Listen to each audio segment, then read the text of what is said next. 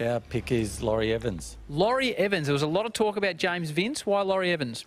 Availability. He's available for the full season. Terrific batter and brained us in the final last year.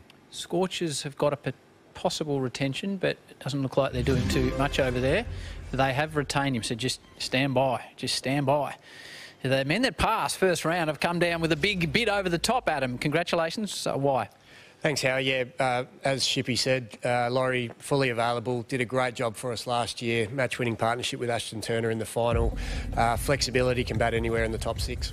Would you have expected to pick him if he was still available with your pick? That was our plan, to take him with our gold pick, so we've just got it one pick earlier. Okay, well done. Thank you. So it's back to the Sixers now. So they try to get Laurie Evans, but the Scorchers come over the top with the retention. So now it's back to Greg, who is in discussion with Moses and Cam White in the back. Really interesting.